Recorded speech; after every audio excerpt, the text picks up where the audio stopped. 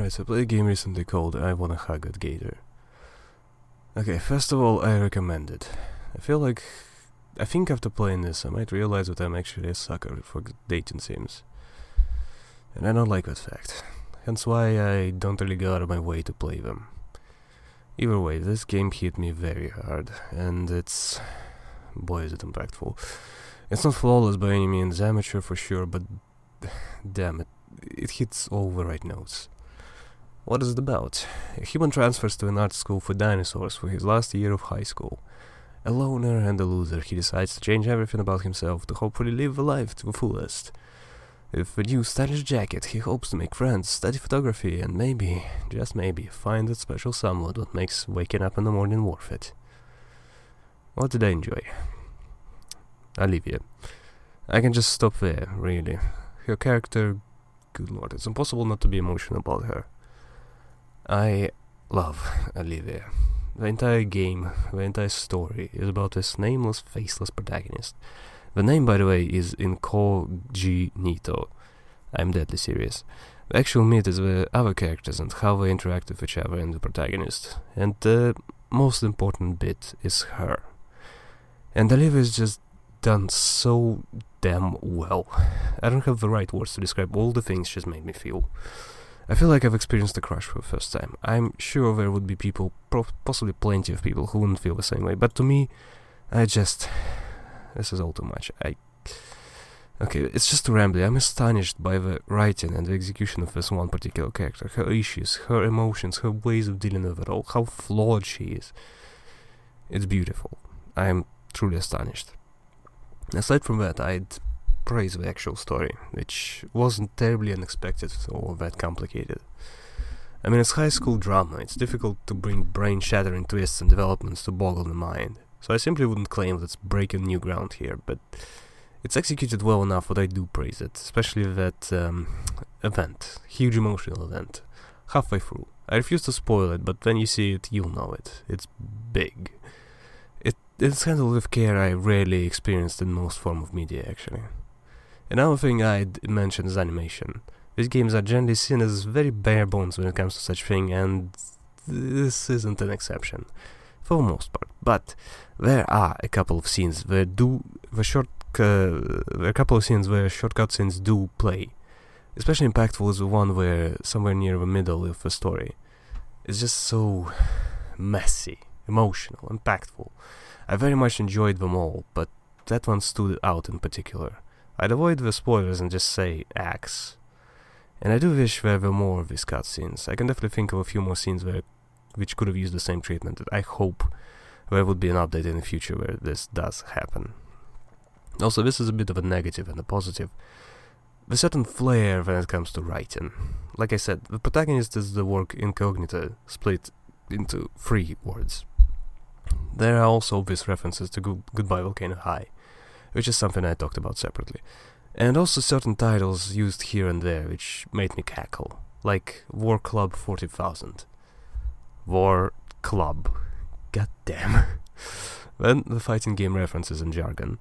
I'm pretty sure there were a couple of memes snuck in a subtle way. These things can be obnoxious, and I can see them sticking out like a sore thumb for people, but none of them really took away anything from my enjoyment. They were there, they were very few, and, well, quite frankly, mildly amusing. What did I dislike? Well, writing sometimes takes a dive. It's the kind of writing that's done by an amateur who needs an editor. It's not exactly a polished product, so much so that I could also recall 5 or more misspellings without going out of my way to spot these. I generally miss them fairly easily, by the way, so there are probably quite a few more than I've noticed. The character's depth and motivation is also a little lacking, I suppose. It feels like the player is supposed to read between the lines quite a bit, especially early on, but I'm just not seeing the actual lines doing the trick. And I'm talking about characters who are not Olivia here. Generally it works fine, but it's hard to word it well. Like I said, it's the same problem, amateur writing, and this isn't necessarily bad. It's clear that whoever worked on this, whoever made this, got the passion out of a wazoo, and it shines through, but just needs to be a bit more attention to details and experience to make this as good as it could possibly be. Also, this seems by design, so this is a bit of a personal problem with the dating sims in general, but I did not enjoy how the choices were treated. Essentially, there are correct choices and the incorrect ones. If a player picks the wrong ones, they get the worst ending. To a point where I actually spoiled myself and read what happened. Bad things happen. It's not as horrific as other games of this type, but considering my feelings about Olivia, it's gut-wrenching to think about going through some of these events or these endings. It doesn't feel like the results are what I'd have in mind when I pick a certain choice. This is awkward without spoiling anything. The gist is what the choices don't feel satisfying or varied in any way. Choice of games is generally a much better place of how I think the branching paths should be done, or Steer Bronte, or Teenage Exocolonist, or hell, I can probably keep giving examples. Just as what the game feels like it actively punishes the player for not picking the right choices. Instead of giving the player the choices without any of them being right or wrong. It's not a roleplay, it's just about figuring out the way to the best ending. There's also only a single storyline, I guess let's call it that. It's a dating sim and there is only one route.